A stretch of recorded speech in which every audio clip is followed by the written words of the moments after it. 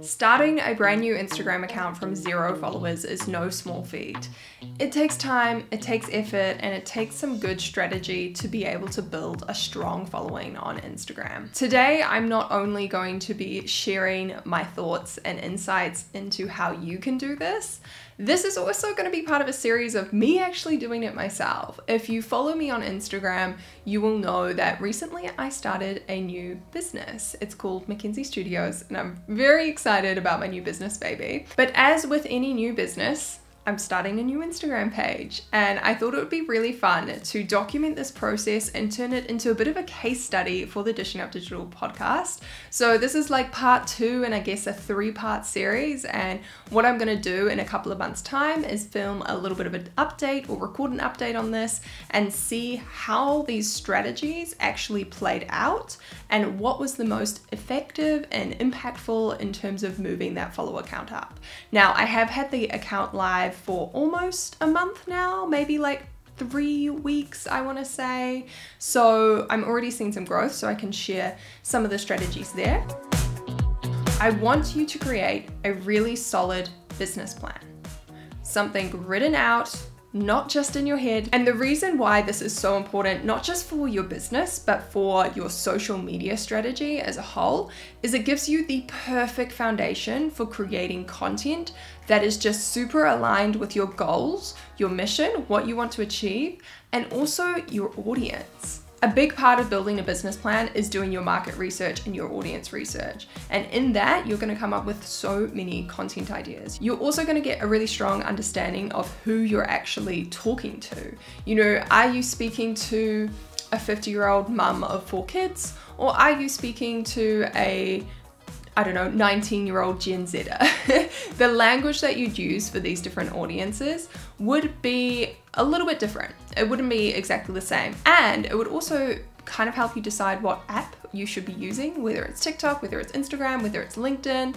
So you don't want to be just launching into your business, making an Instagram, and then realizing, oh, actually, I'm targeting a really professional network here. Maybe I should have gone on LinkedIn. It will also help you with understanding where your audience is at the moment, the current problems that they're facing, and how you could solve those problems with your business, but also your content. How can you create content that really hits a nerve with them, sparks an emotion, and create some potential excitement about your new business and new account. So with Mackenzie Studios, we are a content lifestyle studio space for hire for both events and for personal photo shoots. It's a space that's set up specifically for entrepreneurs, content creators, creative people, influencers who need like not just a white walled studio. They need, you know, cozy, homey setups, almost like an IKEA meets Airbnb meets photography studio. That is the vibe that we're going for. So I was able to really flesh out my goals, who I was targeting, obviously Aucklanders, because it's a physical studio, not an online business like I've run in the past. So I needed to make sure everything I did was very Auckland focused. I also now have just a list of content ideas. Whenever I get stuck, whenever I'm feeling unmotivated, I go back to my business plan. I look at those audience details. I look at the list of, you know, ideas and goals. And it's also good to think about, okay, what am I trying to achieve here? For me, it's trying to book out a studio in Auckland. It's trying to get as many customers through as possible. So my kind of posting schedule, the content I'm creating, the call to actions are going to be aligned with those goals. If I was, say, a company like a yoga studio and I actually already had a really good client base, so maybe I didn't actually want new customers, I just wanted to increase the community and build the relationship with my existing clientele, your Instagram content would probably be quite different to mine. Maybe I'm doing a lot more reels because I'm looking for that viral exposure, because I'm trying to get more and more people into my studio, versus perhaps that Pilates or yoga instructor isn't doing that. Maybe they're doing more live streams because they're building that community and fostering that relationship. So you can see how your goals are going to impact the content you're creating. So I launched the Instagram page for Mackenzie Studios almost 2 months before we actually open for customers. The reason I did this is because I am realistic. I know that it takes time to build a following, to build an audience, a community on Instagram. It's not gonna happen overnight. So I want to be able to launch and already have an amazing engaged customer base. I see so many new businesses making this mistake and just launching with all of this fanfare and being like, look, you can go buy our product. And I know there is this kind of, I don't know, this marketing rule or technique around instant gratification, like you want to launch something and then have people be able to buy it instantly. And maybe, you know, there is some truth to that depending on the product. Maybe if I was launching a new mascara brand or, you know, a product where there's already a lot of competition in the market, maybe I would want to do my pre-launch period quite short, have it maybe only like a week to create all of that buzz, because I know there's already so many people out there doing the same thing as me, and I really need to get out there in front of customers as soon as possible to get my reviews, to differentiate myself. But in this case for Mackenzie Studios, I wanted to document the whole process of creating the studio, of decking it out, buying the furniture. I wanted to get people invested, choosing the furniture with me, doing polls, getting feedback from the audience. And this has actually been the best thing ever because my followers are making suggestions that I hadn't thought of. We're getting inquiries from customers who want to book in as soon as possible, and I can ask them, hey, this is what we've got in the space so far. Is there anything else we need to provide to make this the best experience for you? And it is just brilliant. I do not know why more customers, or more businesses I should say, don't do this and share their ideas early, document the process. You can do this with product-based businesses as well. Say you're launching a candle brand. Launch it early and get feedback on scents and fragrances that your audience loves. Start building up the community by documenting the process of making your first prototype candle, you know, the first batch, realizing that the jar that you got actually sucks or your candle's not burning evenly, so you're reformulating. I would love to see more of that kind of stuff as a customer myself. And once again, like I said, it gives you more time to build that audience. You have to be realistic with Instagram.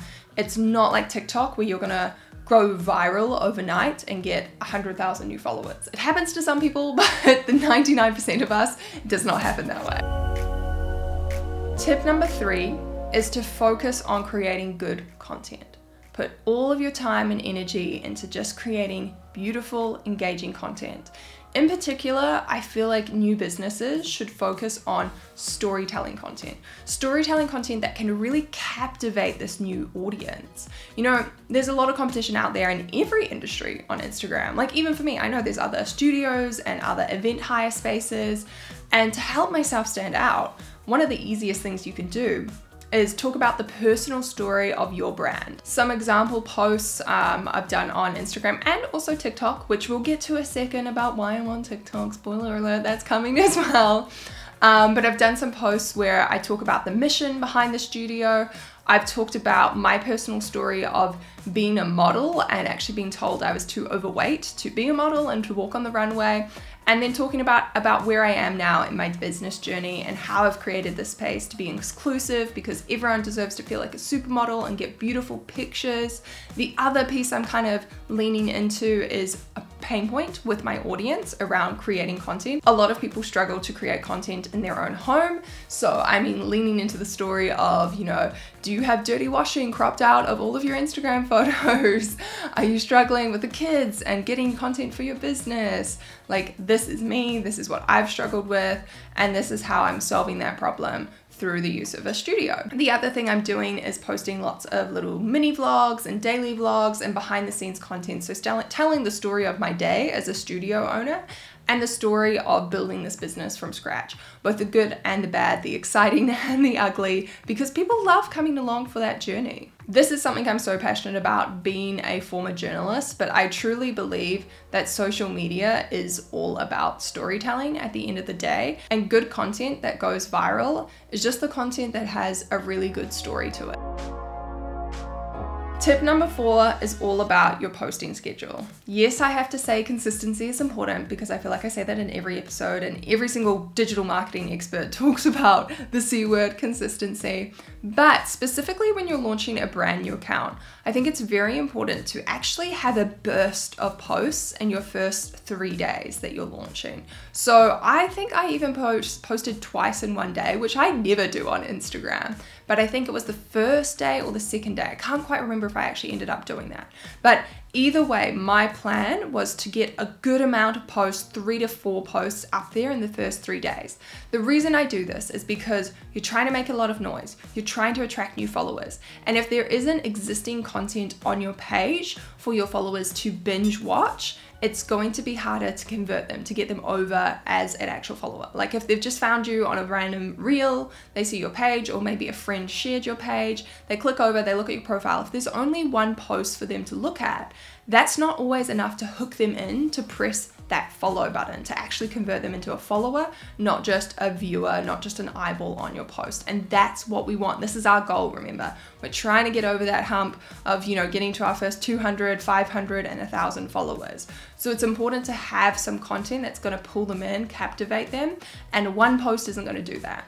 So for me, that first 3 or 4 days, it was getting a post up every single day, maybe even twice in a day, and making sure there's some good stuff for people to binge. I had a variety of content with reels, with a mini vlog, and then also a carousel that explained a little bit more about the business, our story, our vision, our passion, how you could work with us, so that immediately people who discovered the page could learn all of that stuff. And you guys know I'm really big on keeping up the variety in your content schedule, having different types of reels, having graphics, having carousels, having still photos. I think it's really important to keep your audience engaged, to have that variety, and also to connect with certain audiences that only consume certain types of content. So of course, I was also on Instagram Live, and I was also on Instagram Story. Once you have had your big sort of posting spree in the early days of starting your account, then you can go back to a consistent schedule that works for you. So for me at the moment, this is only posting 2 to 3 times a week. Again, we're not quite in the launch phase, we're in the pre-launch phase. So again, once we open for bookings, I'll go back to posting every single day for a bit of a blitz. But for now, it's all about creating a sustainable posting schedule. And for me, that's 2 to 3 times a week, and that works totally fine.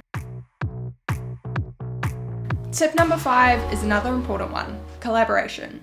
You need exposure to new people, new customers, new followers. And honestly, the best way to do that on Instagram is by collaborating with another account and getting to almost borrow their audience, getting an exposure to the community that someone else has already built.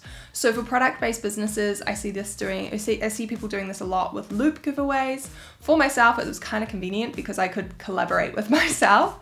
So a lot of the reels that I've posted, I've actually done it as a collab post between my Ellen McKenzie account and McKenzie Studios.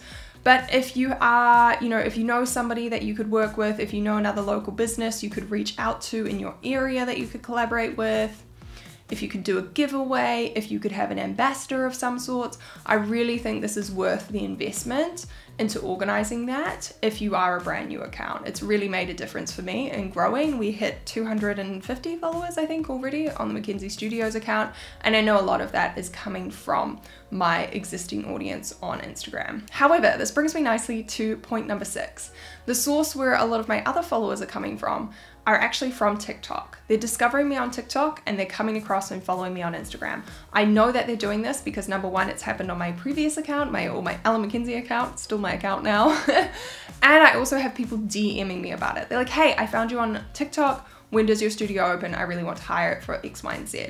So this is why I encourage you, and why tip number 6 is all about going to other platforms, because it will help you accelerate your growth on Instagram, being able to maximize the search and opportunities and audiences on other platforms like YouTube, like TikTok, like Pinterest. Multi-platform content marketing is key for me, and I've recorded an episode about this on the podcast, so I'll link that down below if you want to hear me talk more about this.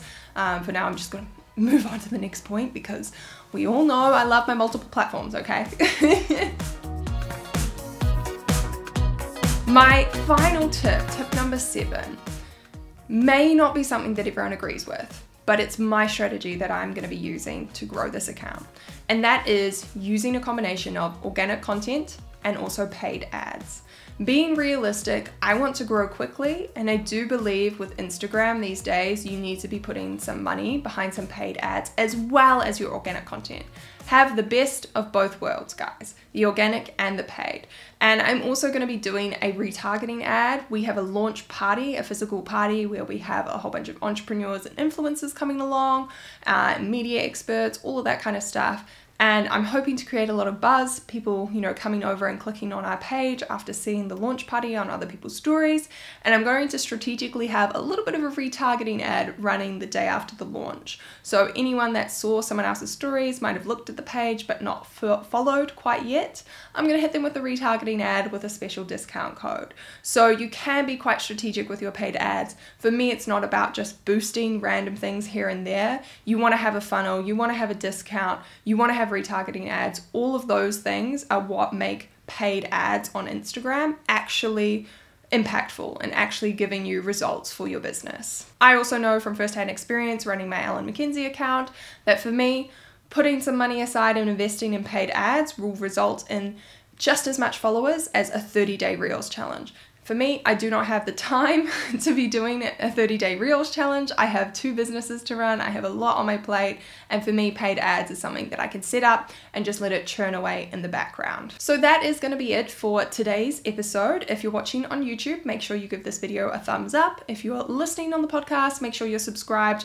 to listen to the updated episode that will be coming up in a few months' time. And we're going to reflect on some of these strategies and see what's actually worked. And we'll have a little bit of a check-in on the account and see what we're at in terms of followers. If you guys have any more topic requests, episode requests for me, don't forget to slide into my Instagram DMs and let me know. I love chatting to you guys on Instagram. But for now, I'll catch you in the next episode.